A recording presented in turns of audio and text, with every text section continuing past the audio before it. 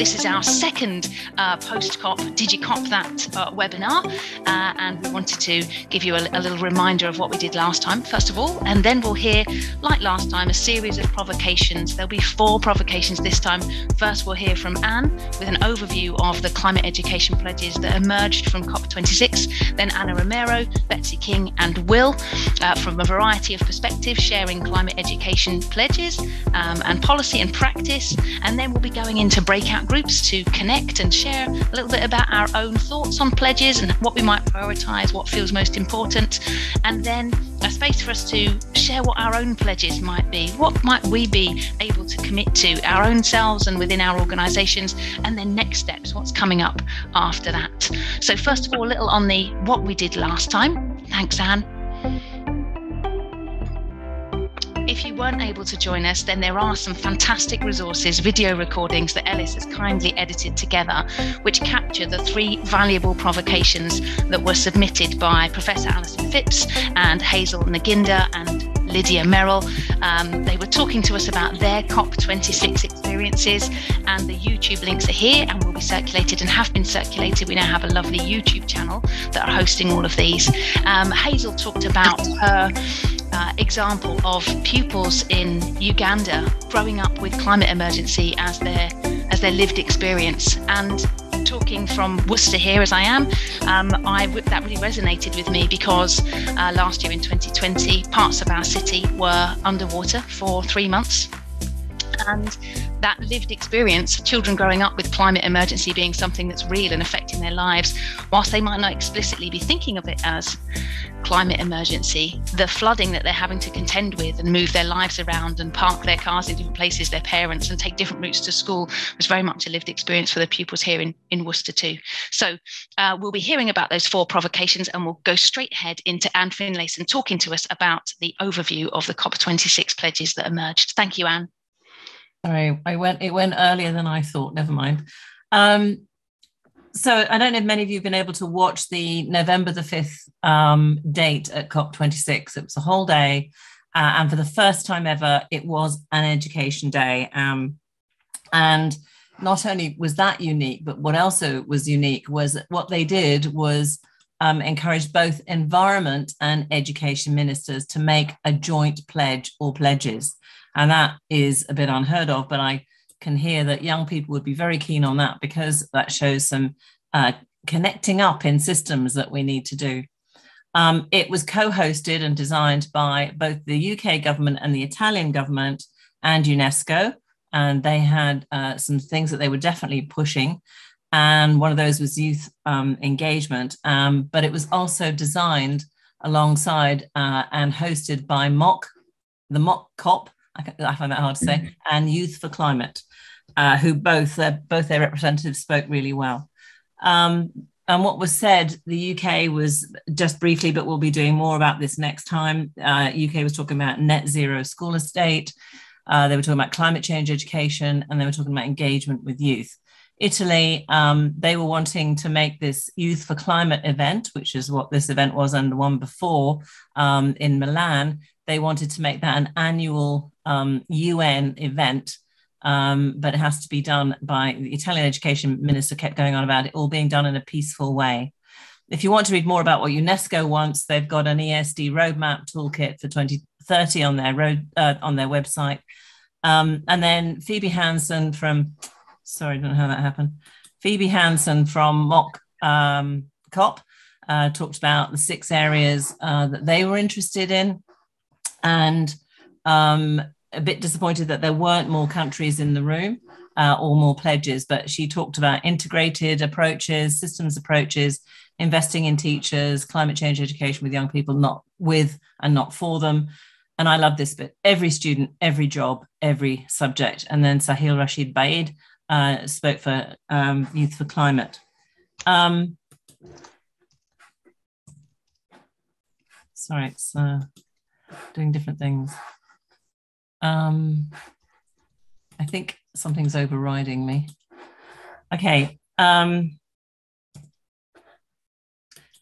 So what I'd like to look now at is some of the countries that sent video clips in: Finland, Sri Lanka, Andorra, Cameroon, Spain, Nicaragua, and Greece. And I basically want to say that there was a combination of people who were saying they're going to do a strategy. Spain talked about a strategy. Greece talked about their current strategy and lessons learned. There were quite a few countries talking about what they currently do and seem to be quite happy. Finland are very much, they've been leaders in this for some time, very much wanting to engage with young people in a better way.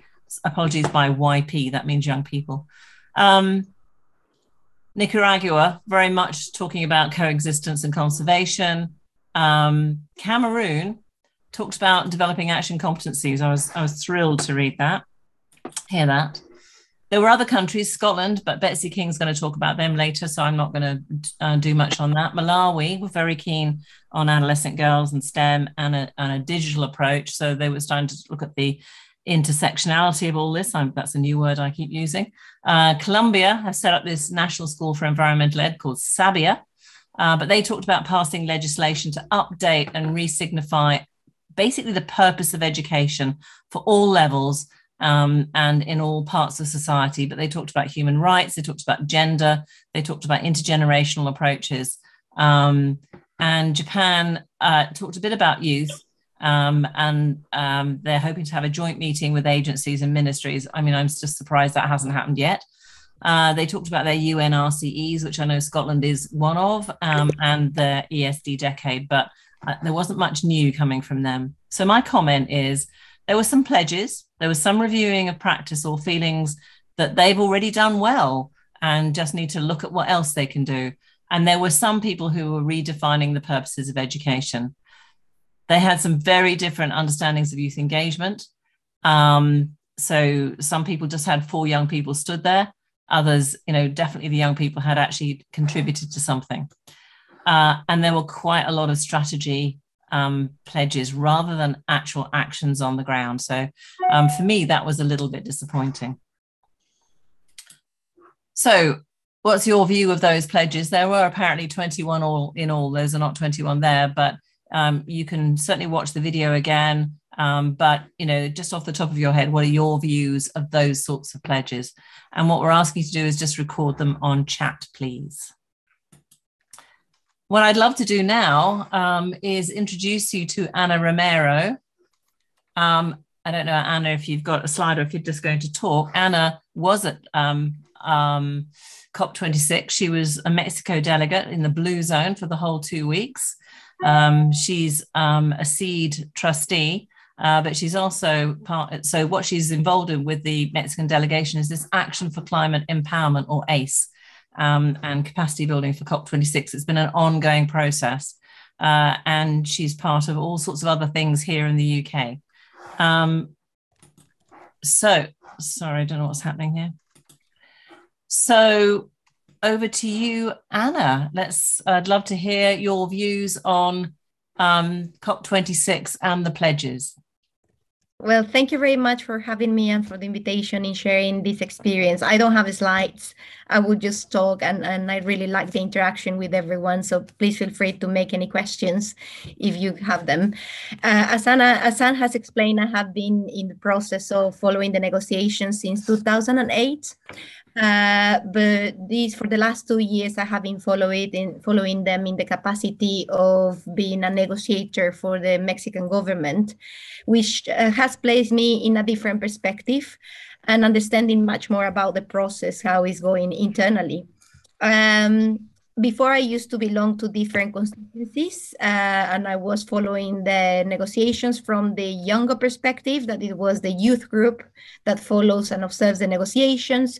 Then I was in the NGO, that is on NGOs related to all the organizations that follow the process, the RINGO that has to do with the researchers and universities, and then The last one was related to local governments. So I have been having a taste of different phases that we have been going through the negotiations. And unfortunately, I must say very openly that the process is going, but it's going quite slow for the climate emergency that we are experiencing. And the dialogue that is taking place is advancing, but again, is advancing in a quite slow phase. My experience in this negotiation 26 related to action for climate empowerment, if I may describe it a little bit in case for people that don't identify this track of negotiation. So we have 17 tracks of negotiation, and 2 of them, one is action for climate empowerment and the other one is capacity building. So ACE, as is known, is a term adopted by the United Nations Framework Convention on Climate Change to denote work under the Article 6 of the Convention that was adopted in 1992 and the Article 12 of the Paris Agreement. So the main purpose of ACE is to establish the basis to empower citizens around the world to engage on climate action in an informed way through 6 elements: education, training, public awareness, public participation, public access to information, and international cooperation on climate change. So all these 6 elements are pillars for ACE to really function and to really empower citizens through their countries to really establish that connection and that action, climate action that is necessary. So in that sense, ACE becomes a central element to tackle climate change. It's the social phase of climate change, let's say, by providing the global society with the right elements to tackle this big problem and in an informed way achieve a low emission or resilient and sustainable lifestyles and behavior of societies towards climate change. So there was lots of discussion around certain topics that were essential for ACE to continue working. So those are the principles related to justice that are related to gender, intergenerational equality, interdisciplinary and multi-sectoral perspective of multi-stakeholders and participatory approach in a systemic approach. So during COP26, ACE was very known is defined now as the Glasgow Work Programme and will be adopted for the next 10 years. So because of the importance of the length of time that it will be active, it was extremely important to let these 6 elements very clear as pathways for countries to work on. Education has been very well established. As Anne has mentioned, there was a day dedicated to education, and these pledges were established as a goodwill of countries to work on them. However, there were different challenges. When we work through the documents that are precisely guiding the steps of countries, you always enter in a negotiation process in which there are countries that may not like different topics related, for example, of transparency, public participation, gender, generational equity. So there are countries as well that they are like, oh, I don't really like these things. So unfortunately, we went through that process and ACE was very weak and is very weak in this Glasgow process related to human rights. And human rights is an umbrella for all these topics. So the next phase of this process of negotiation is going to be in June in Germany, in Bonn, where the intersessionals of the SBI group, where ACE belongs to, is that whole process, how it's defined. But there is going to be a new phase of negotiating precisely that human rights is established as a central point for ACE. During COP26, ACE was expected to strengthen the previous work done during the previous year, but different points need to be discussed now by the parties related, for example, the integration of ACE into national reports, because that's transparency and access of information for citizens. So in my perspective as a negotiator, all these pledges are sounding marvelous, and it's very nice that the goodwill of governments is there, but it needs to be regulated and really present in the national policies of each country for them to be mandatory. Another part that it was very important for these to work properly is the strength of national focal points by increasing their interactions with national stakeholders and through the establishment of robust networks for international communication and collaboration, which this allows to promoting implementation of climate education. I don't know why you asked that. Sorry, someone's not switched their they haven't muted. Not to worry. Sorry. If you could all mute, please, apart from Anna. Is it you that you're talking about? So promoting the implementation of climate education, training, public awareness, participation, and access to information.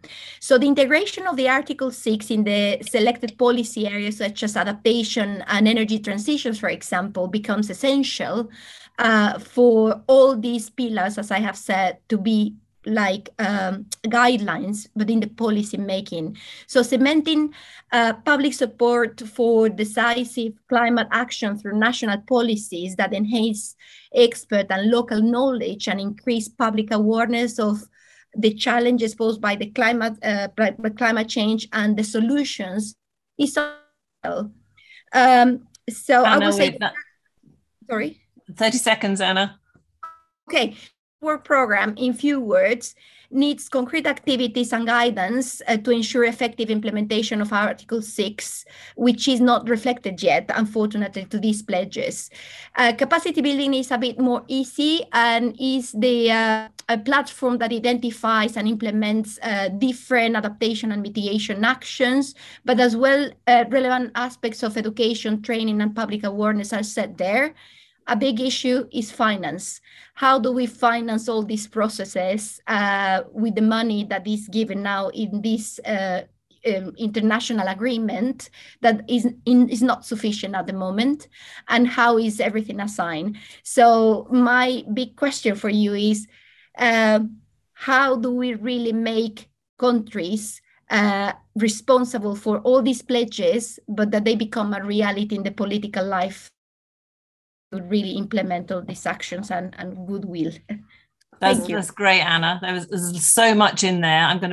We are recording and I will be watching that again to try and understand that all.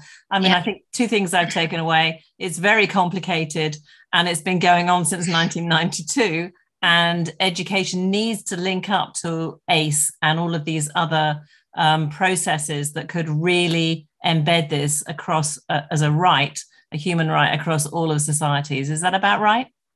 Yep. Absolutely. Great. Okay, thank you. Ellie. Thank you so much, Anna. Really good to connect us with, yes, as you say, the marvellous work that is happening, but also that there's something of a lack of that sense of urgency, perhaps, in moving this forwards, and that accountability question at the end. How do we actually?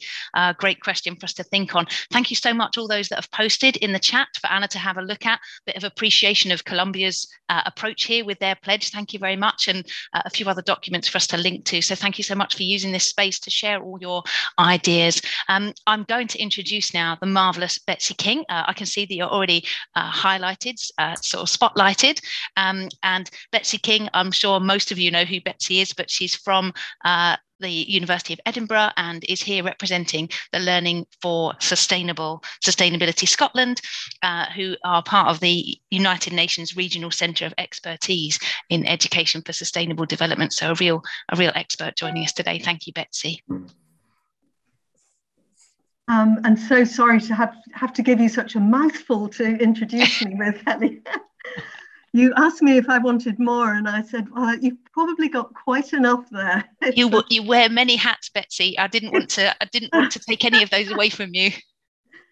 Well, thank you so much for inviting me to speak about the Scottish experience, I suppose, of COP26, but more importantly, after COP26, because I think COP26 was 2 amazing weeks, but the run up to it, and most importantly, the legacy of it is really very important for us all. If you stay, Anne, with the first slide. Sorry, I don't have a lot of control here. It's a bit random. Not to worry. I'm sure you've all seen this COP26 logo. I wanted, first of all, to say that COP26 did really energize activity around sustainability and climate change in education in Scotland. So there was a massive amount of really amazing activity going on in every sector in the run-up to the conference. And I mean, right through from early years, you know, schools, colleges, universities, communities, youth work, absolutely brilliant stuff. Our contribution in the main was through developing 2 MOOCs. I don't know whether you've come across these things, massive open online courses. And we, with the University of Edinburgh and funded by British Council, developed one called Learning for Sustainable Future. But most excitingly, we then ran one live at COP26. And I wanted to say this because you can still go in and sign up and see all the resources, including the 1.5 hours of ministerial commitments. But there are lots of real live activity captured in there. So it's well worth going in and having a look at them. All the resources are in one place. And for us, this was followed by we hosted the Global Regional Centre of Expertise conference. And it was great actually to flow through from something which was very policy orientated and actually not very education orientated at the COP to linking in with action all over the world, which is to do with education. I put in this other image that you might have seen on the right here, which was the Tree of Promises. And for me, you know, that's what COP26 was all about. It was promises through many sectors. And well, it's really quite exciting that this year there were education promises for the first time. So how does that actually play out in action? Well, if you go on to the next slide, Anne, in Scotland, for those of you that don't already know, education in Scotland is not the same as education in England. This is a devolved thing. So we have been in Scotland framing ESDGC, which I think is how sometimes it's framed in England, education for sustainable development, sustainability education, climate education. All of those in Scotland are termed learning for sustainability. The SDGs underpin everything the government does. And you can see, if you look into that graphic, which is the National Performance Framework, you can see how that detail plays out. And one thing I love is that kindness kind of underpins all of that and is at the centre. It's about values. And in Scotland, 3 to 18, learning for sustainability is in policy and entitlement for all learners. It's embedded in our inspection. It's also central to the professional standards for teachers, and these have been very recently strengthened. So actually now every head teacher has to develop a whole school approach. It's embedded within the standards. And it's also woven through our curriculum. So this sounds fantastic. And I think even better is that since 2019, we have had an action plan to implement this. So we've got the policy and we're still in implementation, and we always will be, because this is always a journey. It's always a work in progress. And so how did COP actually impact on this? So if you go into the next slide, Anne, I would say even before COP, the pressure from young people in Scotland, like in the rest of the UK, has made a real difference. So the pressure from young people, which has come through from Fridays for the Future in particular, and Teach the Future has been important. In the context of COP26, it meant that our ministers actually talked to young people a lot more than anybody else, and that has made a difference. Also, there were processes which were to do with democratic engagement and young people, but also to do with all people. So we had a climate assembly.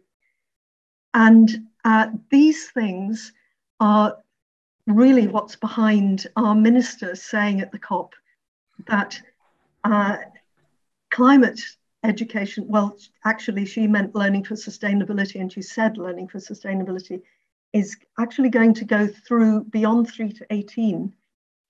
And the asks that were made by the Climate Assembly and by the Scottish Youth Climate Declaration and the Scottish Youth Parliament, these are asks that went to government and they have to be acted on. So that is a big thing. So this was happening already, but I think it has been something that has energized. Another great thing that happened in the run-up was that we usually have Scottish Education Awards, but this year the Scottish Education Awards were all Learning for Sustainability Awards. And we had a lot of different categories under that ran through from community learning to estates, right through everything. And that was energizing. But how do we maintain this momentum? And Betsy, just a few seconds. Yeah. Oh, okay. Right. So this is the important bit. Okay. So in the UK has signalled to Scotland that it is going to commit to the UNESCO ESG 2030. Our Scottish minister is saying that is something that we possibly will sign up to, but it hasn't been signed off yet. But that's an important thing. How does it play out? Well, yeah, our minister was on the panel at that joint ministerial summit. She wasn't speaking, but she was on the panel. And our ministers have been speaking, or our officials rather, have spoken to the UK about, or DFE rather, about the initiatives that are UK-wide. And the two that are UK-wide are this Education Nature Park and the Leadership Awards. It's not really clear what resources are going to be coming for that though. So that will be important. And I think resources are a big question mark generally, even in Scotland, where there is a ministerial commitment. The opportunities, though, are there in Scotland because we have undergone an OECD review of the curriculum in Scotland, and there's been a consultation on education reform, and there's an opportunity for LFS to really be underpinning the purpose of education in a more explicit way through that. I would say more sorry. Thanks, Betsy. Can you post in the chat, perhaps in terms of contact? I'm just really conscious of time. Sorry, so can you just remind me what the last 2 points were again, if you just go back? So the last thing I wanted to say was that there's a commitment to refresh the LFS action plan in the context particularly of young people's, what young people are wanting. So apologies for taking more than 7 minutes. Okay. Thank you so much, Betsy. And just thank you to Kirsten as well, who's been backing you up by putting everything in the chat for us to link us to all of those key documents and telling us where to go next. Thank you so much, Betsy. My brilliant colleague, Kirsten. Thank you, Kirsten.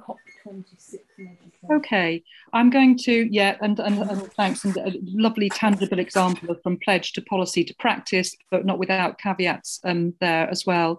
So I'm going to pass the baton now on to Will. If we can, there he is. So Will, Year 12 student representing the Midlands and UK Schools Sustainability Network and participated in COP26. And Will, if you want to share anything else about yourself, please do, but I'm going to hand over to you for your perspective. Thank you. So I, alongside with quite a lot of other young people from the UK Schools Sustainability Network, we went to COP to engage in some of the kind of education negotiations, and also to run a stand in the green zone where we were talking about the need for better climate education that is accessible to all young people, and also to talk about climate anxiety and the impact that has on young people. And so we were really pleased to see some of the steps that have been taken, and in particular the draft education strategy, but we still think there's a really long way to go in terms of making education that is fit for young people and that satisfies the needs of our society forward. So in that report, it is clear that the government is trying to commit and trying to pledge to ensure that young people have access to education and have the resources available, and teachers have the resources available to teach them about the importance of sustainability and the difficulty of climate change. But we still think that that doesn't go far enough. And so one of the things we are really trying to advocate for is compulsory climate education.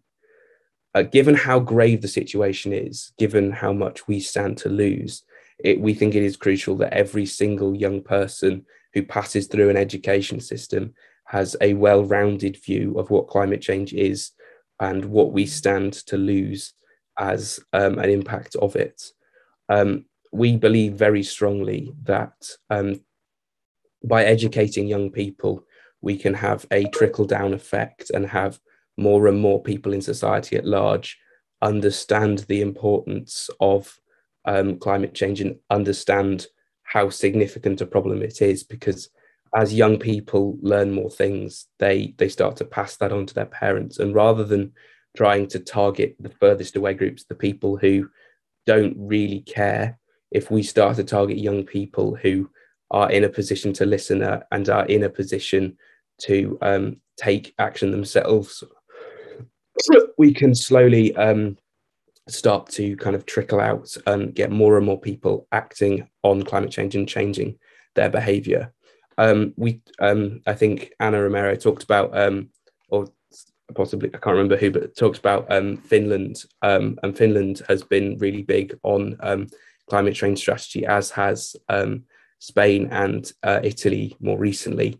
And I think those countries are making climate change part of their core curriculum, and they are making it essentially compulsory for everyone.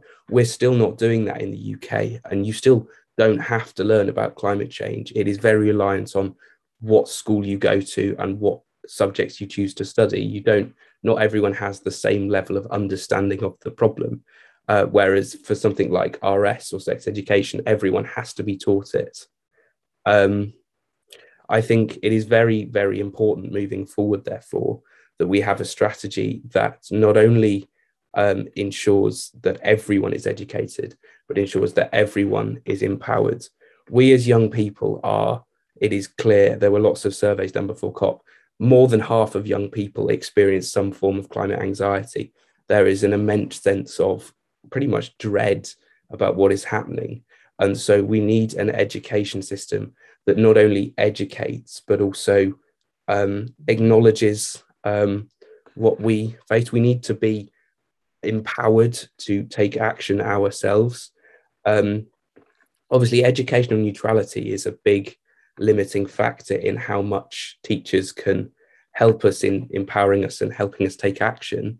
But young people need to fully understand an issue. They need to understand the importance of taking personal action and be empowered to take personal action. They also need to be empowered by the education they receive to stand up for the climate, to stand up against the government in some cases and against corporations who act irresponsibly. And so we need to build an education system that essentially allows young people to question and allows young people to challenge and gives them the knowledge they need to make those challenges, while also ensuring that they they are part of a bigger conversation. And obviously we have to do that within the bounds of neutrality, but we are capable of that. For instance, in Sweden, where climate change education is being sustainable and an acknowledgement of the importance of nature has been a core part of the curriculum for well over a decade, there's been a kind of a cultural change of more kind of acknowledgement and more, I guess you could say, a change in behaviour of the people at large. And if you create a society where the people are educated into action and the people are educated into fully understanding an issue, you will start to see results, and you will start to see lower emissions and less kind of blatant disposable, like getting rid of stuff, much higher recycling rates. And in Italy, again, with even the compulsory climate education was only introduced in 2019, but cultural changes and polls have shown that not only young people, but society at large, attitudes are starting to shift. And so as an Englishman, I'm quite jealous of what's happening in Scotland, because their strategy is much better than the strategy we have for the UK at large. But while the draft education strategy and the pledges the UK government have made are really good to see, and they are a step in the right direction, they do seem to still be only a very small step. And we must make sure that we build an education system that not only empowers young people, but gives them the knowledge they need to not just take action on a personal level, but take action on a massive level, because this is the fight of young people. We are the ones who are going to have to face the consequences. And so certainly the UK SSN and I believe that every young person should be taught about climate change and how devastating it will be. And every young person should be climate literate and be empowered to take action on every level. Thank you so much, Will. Beautifully said. And I don't know about anyone else, but I feel your worry too. And I think it's so good to make the points about not just giving people knowledge, but empowering. And yes, we are all jealous of Scotland. But, there are still, young people in Scotland who are upset. And they're also, campaigning as well. So it's not perfect yet. And I think, as you said, it is a cultural change that we're looking for. And education could be part of that. Thank you for those three inputs. You've heard about the video and the pledges. And if you've got any comments or questions, please write them in the chat. I don't know if anyone wants to jump in and ask one of the questions. I saw a great one from, if I'm sharing this, I can't see the chat, but I think I saw a great one from... And sorry to be the voice of, we might just need to be careful about time, perhaps. Okay. It's 17:38 now. So okay, there's one great question. I don't think we're going to answer it, but maybe you can answer it in your groups. So from Paul Anderson said that the curriculum in the UK is still very racist. So how do we change not just the curriculum, but the way education runs, so that it's no longer racist and people of colour are included in these things, in what we're taught and how all of this is going to go? I think it was a great question, Paul, and hopefully you can answer that in your groups or think about it. Because what we're going to ask you now to do is to go into breakout groups, and there'll be quite a few of you in each group. There'll be a facilitator in each group, and just asking you now, what would you prioritise in a pledge? Having heard all of that just now, what would you prioritise in a pledge? And that's just a discussion. You can write it in chat if you want to, or if someone wants to be a facilitator and write it all down, that's great. Send it to us later. It's all going to be grist for the mill. So we're now asking everyone to think about a pledge that they would do. Personal and institutional, rather than what we could all do together, or if you were an environment minister or an education minister, what would you do? So what we're going to ask you to do is write it into the chat, and then we're going to try and capture this on Padlet with Ellis leading that. Now, these are ideas, don't worry. No one's going to insist you keep them. We're not going to come around as the pledge police and make sure you do it, but just to get some ideas of what could we individually or institutionally be pledging to ensure that 4.7 and climate education and all of this gets embedded and it's the right of every learner in every situation. So we've got one about the purpose of education. That needs to change. Another one is about understanding what impact we're trying to have. Those aren't pledges, but they're sort of questions. Swadika says we need an action plan and pledge a net zero for 2030. The government hasn't done 2030, so that's a good one. Rosamond, lovely. Thanks very much, Rosamond. We need to go beyond pledges and actions, easy to replicate, do, and cause a tsunami of change. I love that. So actually, her pledge is to go beyond pledges and actions for a tsunami of change. There was some questions about the Youth Climate Leaders Award, that people were worried about that one. Inhibiting meaningful activism or protest. More closely with our local communities and businesses. Foster the art of storytelling. One from my group was to kind of work more holistically, so make the connections between the different groups, students, educators, policymakers, the community, but also work more holistically in terms of the topics and issues, so the ecological, but also the social justice, the history, so not to let these go into silos. There's another one there about culture change as well. Lifelong learning habits. Yep, that would be a great one. Involve parents from day one. This is from my group, pledge to review messaging and processes to see if they're inclusive of people of colour and youth, because there have been people who've said that actually, we're in our own little bubble and we don't always think about what it sounds like, or is it inclusive enough of other people? There's loads. Fantastic. Okay, well, I think what we should do is commit our own pledge here to put this onto the Our Shared World website as a collection of pledges.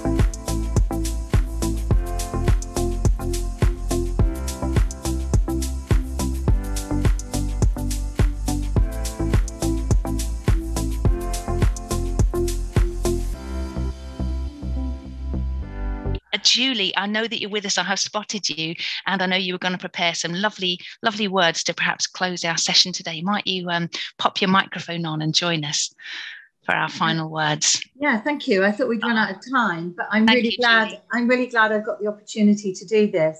So I've been inspired by a wonderful initiative called Letters to the Earth, which also has a really fantastic downloadable teaching resource.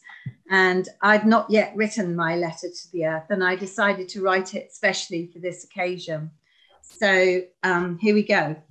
Dear Earth, you always were the best teacher, the repository of ancient knowledge, the sage with a key to the future, the librarian of living things, the mistress of the micro and the macro. I apologize unreservedly for all those who sat at the back of the class and did not listen to your wise words, for all those who forgot pen and paper and failed to do their homework, for the lazy and the arrogant, for those who feigned sickness and did not notice you were ailing. We are all sick now. Indeed, we are found wanting. There is a gaping hole in the ozone layer. Coral reefs are devoid of life. Some rivers run dry, whilst others break their banks and flood. Parched forests burn, animals and insects perish, species die out, black oil spills, tubs full of coal still rattle to the staves, waiting to be shipped across oceans awash with pollution. The temperature is rising. And all the while, governments prevaricate, adding to the hot air with empty promises and pledges not worth writing in the shifting sand. The circular economy is not a playground game. Fossil fuel free is not just an exercise in alliteration. Tipping Point is not an after-school club. Climate science is for everybody, not just for PhD students. Climate anxiety is a real thing. The SDGs are agreed targets and not unmentionable diseases. Pay attention, classmates. Climate catastrophe waits around the corner like a school bully bent on destroying those who mocked and belittled, those who turn their backs on the brewing storms that have overtaken all of us. So let's get back to basics. Isn't that what the government wants? We need a new curriculum of kindness and care that places you, dear Earth, our teacher, at the centre. We need to see things in the round, a bird's eye view, the perspective from the seabed, and a focus on the polar opposites. We need to know where we are from and remember that everyone is from somewhere else. They too want a brighter future. The first lesson must therefore be the importance of we, not I. For in our shared world, there will be no losers, no hunger, no war. We will learn real maths, share resources fairly. Arts and science will be of equal value. History will teach us not to make the same mistakes again. Geography will join up the dots between people and places, animal, vegetable, and mineral. Technology will bring us closer together, not tear us apart through hate and division. Citizenship will teach us global stewardship. We will learn the language of compassion. We will be lifelong learners, not shirkers of collective responsibility. We will sit at your feet, dear Earth, and this time we will pay attention.